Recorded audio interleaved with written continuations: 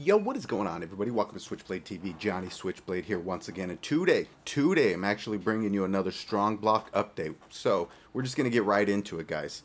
We actually just got another update from... We actually got an update from David Moss today. Not too long ago, 5 o'clock here on Twitter, he actually announced something. So, I'm actually going to pull it up right here, and I'm just going to play the video. So...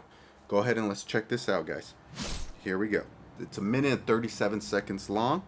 So here we go, guys. Hello, StrongBlock community. I was thinking this morning about how far the StrongBlock Nodes as a Service protocol has come. It seems like just yesterday we were excited about supporting the Ethereum blockchain by pioneering a node rewards platform.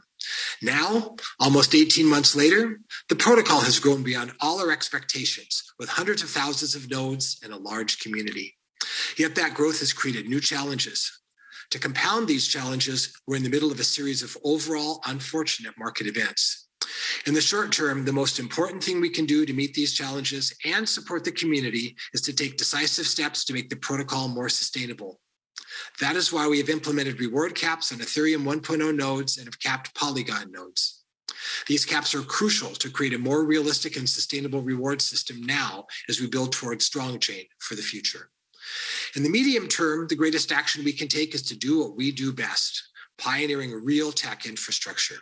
That's why we're focusing on defining and creating a StrongChain ecosystem that expands beyond nodes, an entire Web3 experience where the community can share fees generated by apps on the chain. In the long term, as pioneers in the blockchain space, we have experienced several market retrenches. Each time, we have been one of the few teams that continued building and emerged stronger. That's what we'll do now. We have faith that StrongBlock and StrongChain will evolve to stay at the forefront of Web3 and blockchains.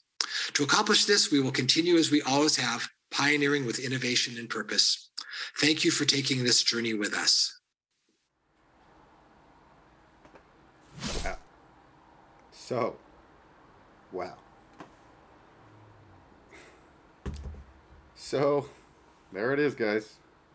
They're saying all this stuff was necessary in order to continue innovating and, you know, making the whole StrongBlock, StrongChain sustainability, sustainable. But, obviously he didn't even address all the people that were screwed over. He didn't address, everybody that had just invested, thousands and thousands of dollars, a month ago and are probably never gonna see their return on investment. I don't know, guys. Tell me what you think. Comment down below. Let me know what you guys think. So, that's going to do it for today, guys. Go ahead and like, subscribe, comment down below. Do all those things that the YouTubers tell you to do. And I will keep you posted. Peace.